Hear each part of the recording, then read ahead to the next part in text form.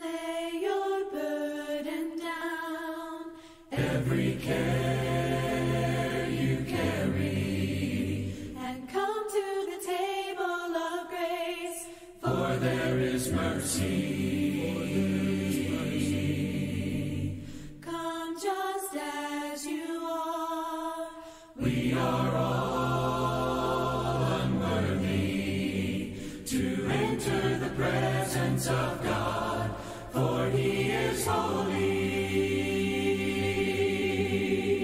Lift up your heart, lift up your hands, fall on your knees and pray, for the King of Kings and the love He brings is here in this place. We raise our voices, raise our song, we offer Him our praise, for the King of Kings and the joy He brings is here.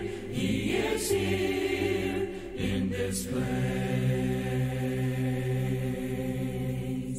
Lay your burden down, Every care you carry, and come to the table of grace, for there is mercy. come just as you are. We are all unworthy to enter the presence of God, for He is holy. Lift up your heart, lift up your hands, fall on your knees and pray, for the King of Kings and the love He brings is here in this place. We raise our voices, raise our song, we offer Him our praise, for the King of Kings and the joy He brings is here in this place. Lift up your heart, lift up your hands, fall on your knees and pray, for the King of Kings and the love He brings is here in this place. We raise our voices, raise our song, we offer Him our praise, for the King of Kings and the joy He brings is here. He is here in this place.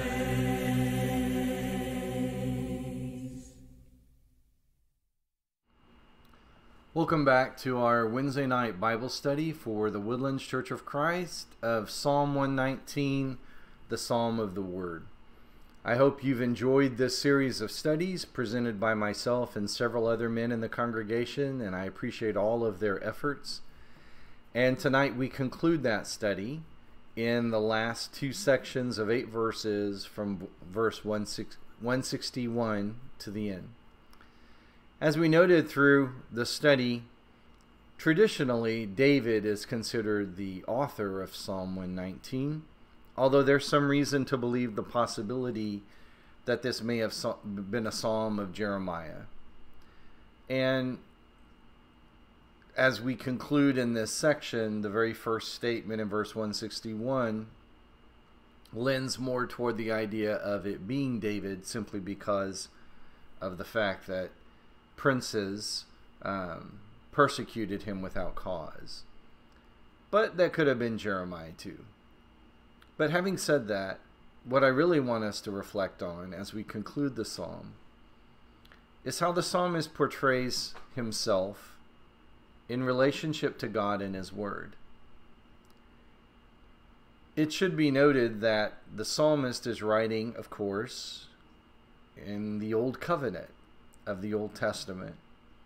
As a Jew, a follower of God through the covenant of Moses, he exhibits all throughout this psalm over and over and over again declarations of praise for God, of course, but great confidence in his relationship with God.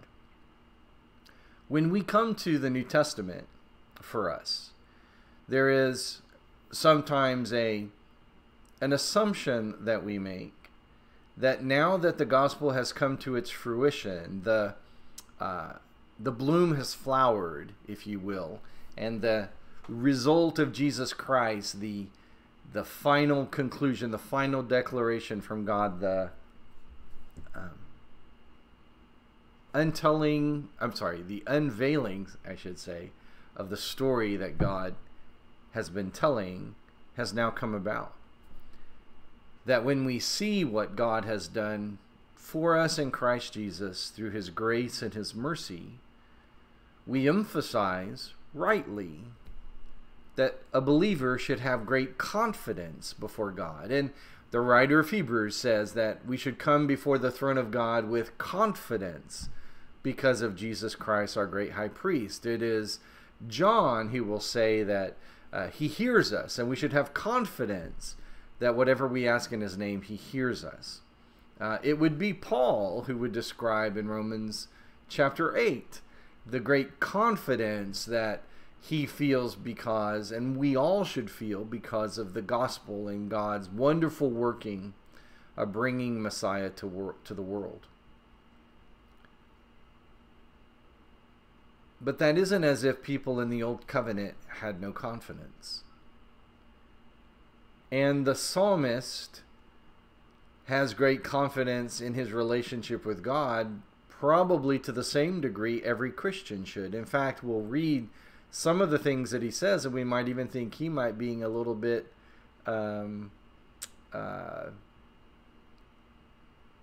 I want to say braggadocious. There's probably a simpler word for me to say, just being a braggart, braggy. But he's not. He's expressing his confidence in who God is. And it should be noted that even under the Old Testament, they had confidence with God.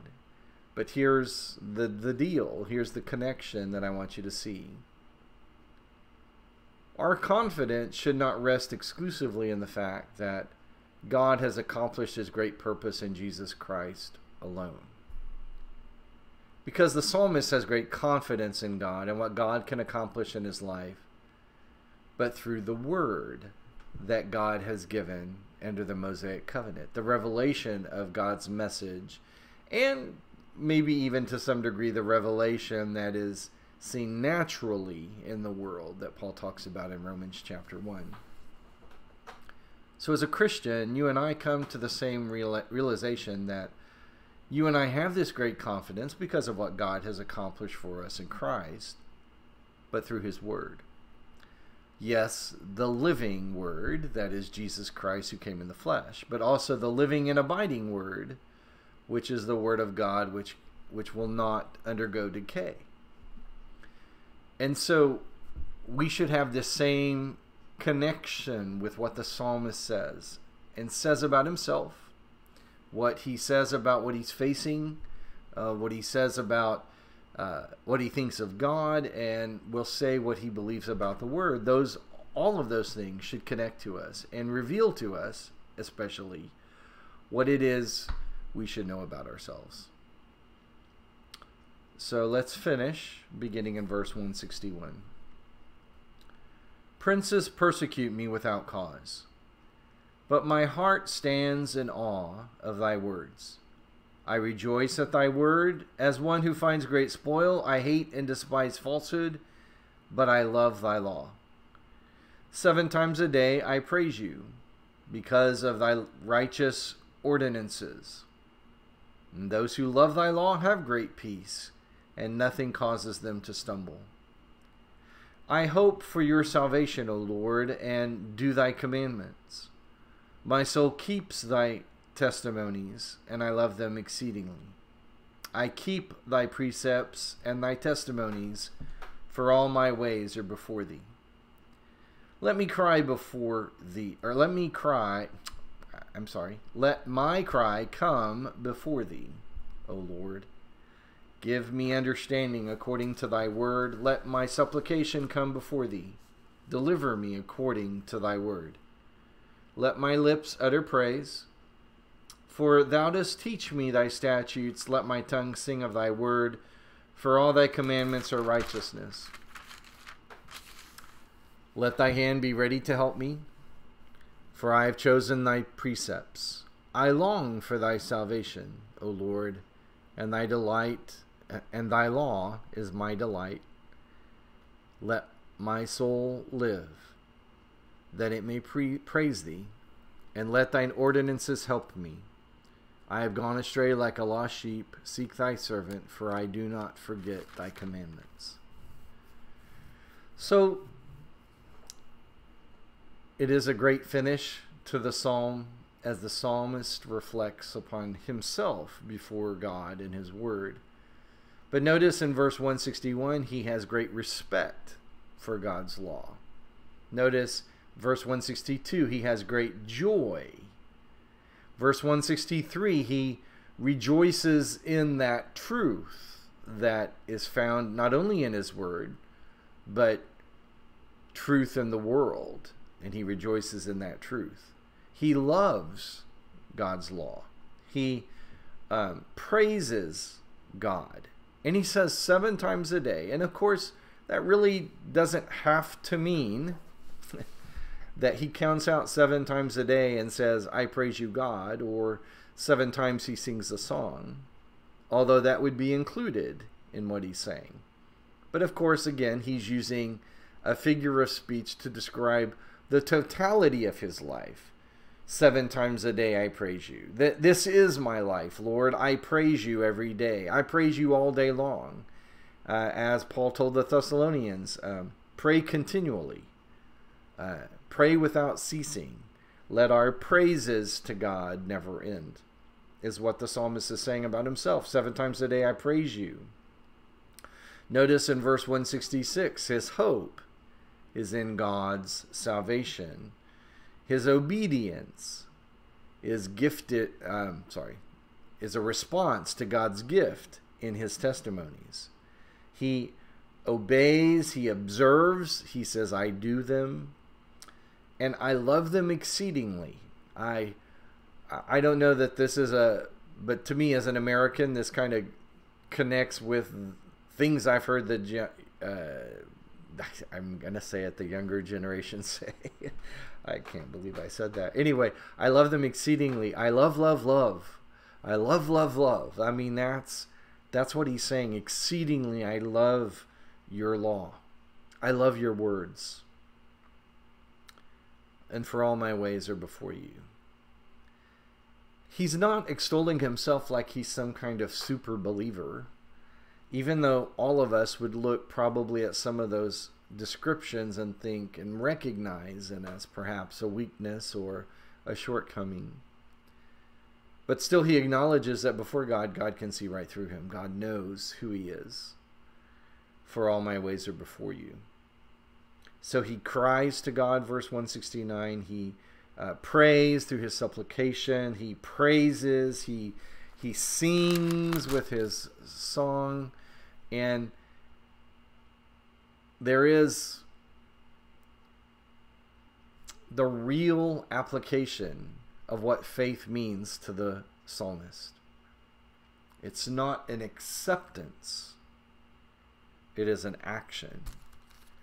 I pray, I sing, I praise, I cry, I rejoice. And there is this ever-present action in the life of the believer as it relates to the word. That's what the psalmist is. If you are a believer, the word does that to you. And so the first application is to us as Christians. It's great to study the Bible every day. It's great to devote a specific time, whether it is in the evening to study. But that devotion must not be mechanical. It must not be driven by merely a calendar. It must be driven by the heart. That even I can relate to moments when perhaps I get away from studying the Bible devotionally. And let me use this illustration. I remember a long time ago when I first started preaching, an older preacher when asked what would be his best advice to us young preachers that were sitting around talking with him, what was his best advice? And he said, study your Bible for your Bible classes. Study your Bible for your sermons. But you better study the Bible for you. I'm not sure that I grasped then what he meant. But I sure know what he means now. Is that faith is personal. Not in the sense that it can't be evaluated by the Word of God, but it's personal. It's my person with God, trusting Him. Acknowledging before God, my ways are before you. And I want you to notice that when the psalmist concludes the entire psalm, I have gone astray like a lost sheep, seek thy servant, for I do not forget thy commandments. Lord, you know who I am. I don't forget your commandments, but I still stray. I still sin. I still falter. And the psalmist is not seeking excuse for his misdeeds, but he is asking God to keep seeking him, pursue me. I think I read somewhere someone said, God, please hunt me down. I think that might be too strong a word, because hunt me down implies something like you're searching with the intent of vengeance or the intent to kill. That's not God's disposition. But the psalmist says, Lord, seek me out. When I'm faltering, and I know that I do, come to me and straighten me out. A true believer and a Christian today should have that very strong and consistent sentiment that they want to be exposed to the truth of God's word at all times. So many times we try to self-justify. So many times we try to get people on our side or whatever the deal is. But God's word always speaks truth. And we should acknowledge our weaknesses and quit casting all of our blame on everyone else when we can look upon ourselves, as the psalmist does, and acknowledge, even though I love the Lord thy God with all of my heart, I have gone astray like a lost sheep. And so he talks about in verse 161, he doesn't talk often about in this section of oppression or persecution, but he does in 161, princes persecute me without cause. In other words, it's unjust persecution, at least from his perspective. He also says in verse 169 that I cry, let my cry come before you, O Lord, and give me understanding. Notice he'll say also in 173, let your hand be ready to help me. And verse 175, how does God's hand do that? The second part of that, let thine ordinances help me. So he knows that the only way God ultimately helps him, even though there's a providential reality about how God works in our lives, God's going to work in us through the Word. I think it's Jim Cope who called the book of James the wonderful word worker. That making the Word of God work in your life. You need to feel compassion. Let the Word of God help you. You need to confess your wickedness. Let the Word of God help you. Whatever it is that we struggle with, the Word of God is there to guide us.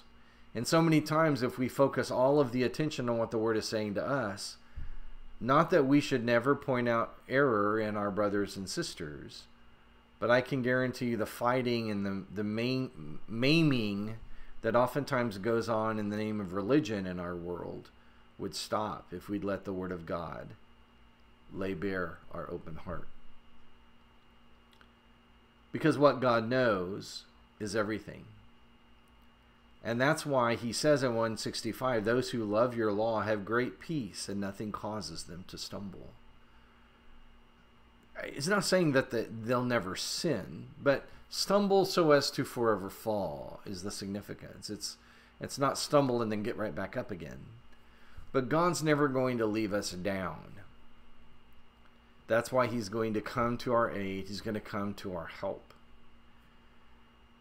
There have been times, I'm sure, in every one of our lives when we've wandered farther and farther and farther away from God, and we wonder how we got there, or we wonder how we could ever get back.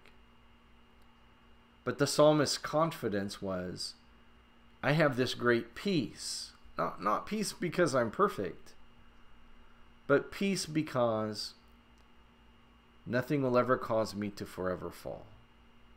I may, but no thing. And that's why Paul would reiterate this same confidence as he concludes Romans chapter 8, that God gives us the victory in Christ. It's not as if that isn't a confidence the psalmist feels, because what the psalmist feels and knows is that God is not going to leave him in spite of his weakness and failures. In spite of his righteousness and good doing, God will always be there for him. And God will always be there for you and for me. Because that's what the psalmist believes. He doesn't believe in himself. He believes in God. And the confidence that exudes all throughout the Psalms and all throughout this psalmist's wonderful working of the Word, the psalm about the Word, is that it is all about God. He will be the one ready to help you. He has chosen to show us his precepts, his commandments, his righteous works, so that you and I could be guided in light, led away from darkness, so that we could love, experience peace, know joy, and live lives full of praise. So tonight I want that part of the psalm to exhort you. It's great to read the Gospels and see Jesus' interaction and how he worked to accomplish the purpose of his Father and our God. It is fantastic to read how the Acts records Christians carrying out the work of the gospel in all sorts of places and witnessing Peter and Paul and John and even James and their great displays of faith. We can go to the Old Testament and look at the great heroes and heroines of faith, like the writer of Hebrews does, to help Christians that he's writing to keep pressing on. But what is to be pressed toward is God. And the psalmist reminds us again and again, while the sum of your word is truth, it's because you are truth. Your righteous ordinances guide me in every right way. So make the word part of you and work that word in your life. Let's all stop making excuses. Let's all stop saying it's too hard to understand. The more that we apply, the more that we read, the more that we listen, the more God's word will illuminate your way. Thank you so much for joining me tonight. This is the end of the study of the Psalm of the Word. There is one more Wednesday night without a specific subject, but tune in for us next Wednesday. There'll be a Bible class. And then the following Wednesday in September, September 2nd, we'll resume a Wednesday night class in person with seating that's spatially appropriate and safe for people that are present. But we will continue to live stream as well those studies, so that if you are unable to be with us, you can partake and participate in this way. I hope you've been blessed, and may God bless you where you are.